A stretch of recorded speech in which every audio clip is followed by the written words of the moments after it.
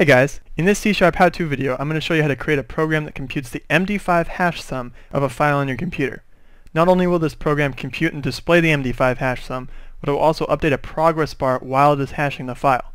This is currently the first and only video tutorial on YouTube that I know of that shows how to implement the progress bar as well as hashing the file. Most other tutorials here just show how to compute the hash of a file with no progress output.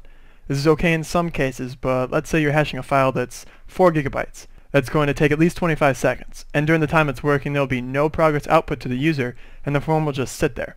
And that's if it's implemented well, because if it's not, the form could even be frozen while it's being hashed. In this video I will show you the correct implementation of how to hash a file and report its progress to the user. Let's get started. Let's go over to Microsoft Visual Studio 2010, create a new project. I'm going to call it Progress Hasher. Let's set up our form. So we're going to drag it like that. Go to our toolbox. We'll need 4 things. The first thing we'll need is a background worker, so just double click on that. We're going to need a button. We're going to need a progress bar. And we're going to need a text box. Just line them up however you like. I'm going to do it like this.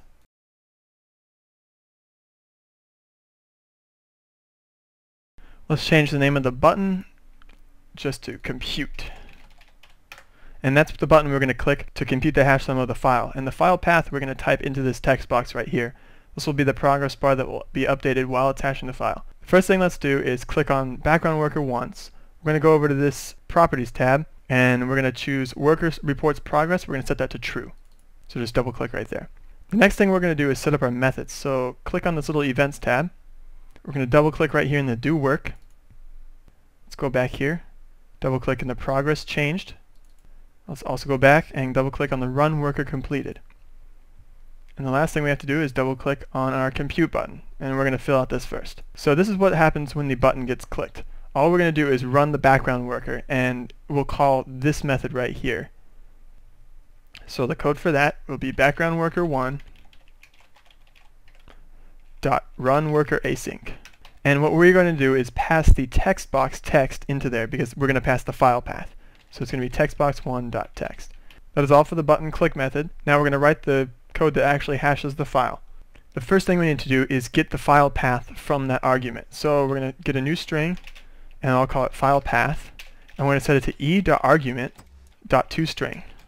And that will get what we passed it since we passed textbox1.text. The next thing we need to do is set up 4 local variables. So the first is going to be a byte array, and that's going to be our buffer. This is what we're going to read parts of the file into and then hash those parts. The next one is going to be an int, and that's going to be called bytes read. And we're going to have a loop in here, and that's going to get updated with the amount of bytes that were read every time through the loop. The next one is going to be long, and it's going to be called size. This will hold the size of the file we are hashing. And the last one is going to be a long as well. It's going to be called total bytes read. And this will hold a count of the total amount of bytes that have been read so far. Next, we have to go up here and add a using statement using system.io. This will allow us to use this stream class so we can read the file. We're going to do a using stream, and I'll call this file. I'm going to do equals file.openRead, and we're opening our file path. Put an opening and close bracket right there. The first thing inside this bracket we want to do is get the size of our file. So we're going to do size equals file.length, and that will set size equal to the file length. Now we need to go up here and add one more using statement. It's going to be using system.security.cryptography. And this will allow us to use the hash algorithm class and the MD5 class. So we're going to set up another using statement using hash algorithm, and I'll just call this hasher. And it's going to be equal to MD5, capital MD and 5, dot create. And then open and close bracket. And inside here is where we'll actually do the hashing of each part of the file. So we're going to need a loop. So we're going to use a do while loop. So I'll just put there the do in the brackets, and I'll put a while, and inside the expression I'll just put true for right now. We'll fill that in later. The first thing inside the loop is we want to initialize the buffer to a new array. So buffer equals new byte array, and we're going to read 4096 bytes. The next thing we're going to do is read from the file. So we're going to set bytes read equal to file.read and I'll tell you why we set bytes read to that in a sec. The first argument we need to send is the buffer that we want to read the file into. So it'll be buffer, since we already set that up. The offset is where we want to start putting that file into the buffer, so we want to start at the beginning, so 0. And then how many bytes do we want to read? Well, we want to read buffer.length, because that's how big it is. Now, file.read returns an integer of how many bytes were actually read. So that's why we want to save it into our bytes read variable. The next thing we're going to do is update total bytes read, and we're going to add the number of bytes read in that loop to it. The next thing we want to do is actually hash those bytes that we just read. So we're going to do hasher.transformBlock. And this is going to take quite a few arguments. So the first one is the input buffer. That's what we want to hash. So we just read into the buffer, so we're going to pass the buffer into it. And the offset, well, we want to start at the beginning, so we'll hit 0. In input count, we want to tell it how many bytes to hash. So, well, we just used bytes read to know how many bytes we just read, so we're going to pass that in there right there. Now we can also output that hash into an output buffer, but we aren't going to do that, so we're just going to type null and then 0 right there. Now, this while statement, we want to have this loop while the bytes read is not equal to 0.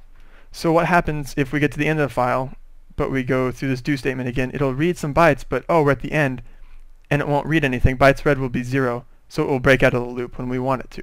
And after the while loop, we need to transform the final block. It'll basically put all the hashes together and create the real hash. So hasher.transformFinalBlock, and it's going to take 3 things. The input buffer, we're just going to pass it the buffer again.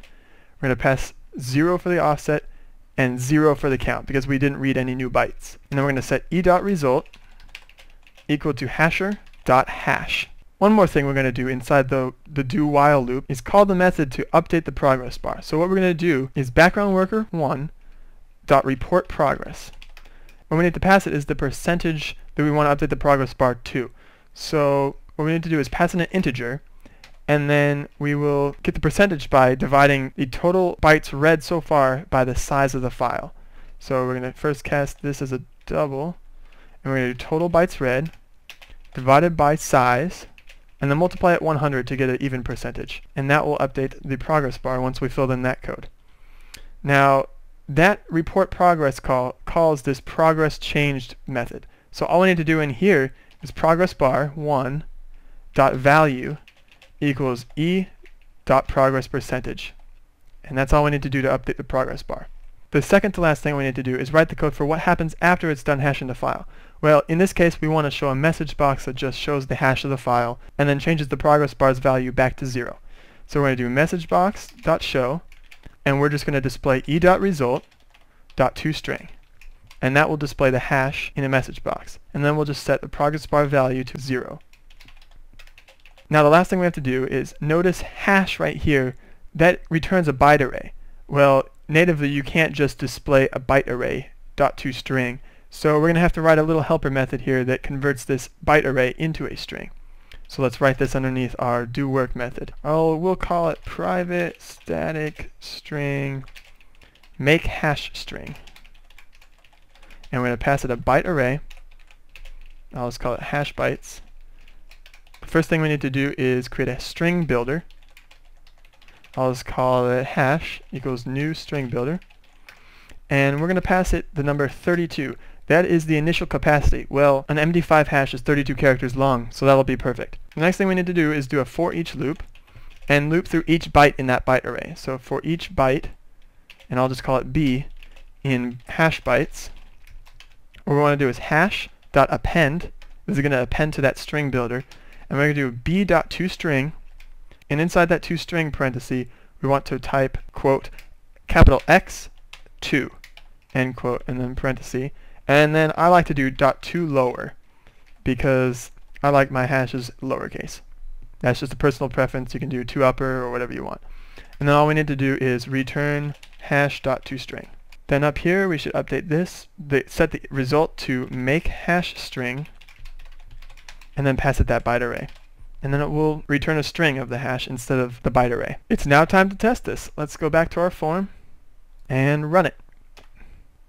So right here we type in our file path. I'll just type e downloads, and this is the path to a 4.4 gigabyte file. This is the iOS SDK and Xcode IDE for programming iPhone applications.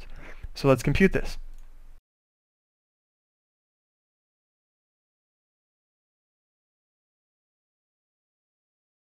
And there you go. That's the computed MD5 sum of that file.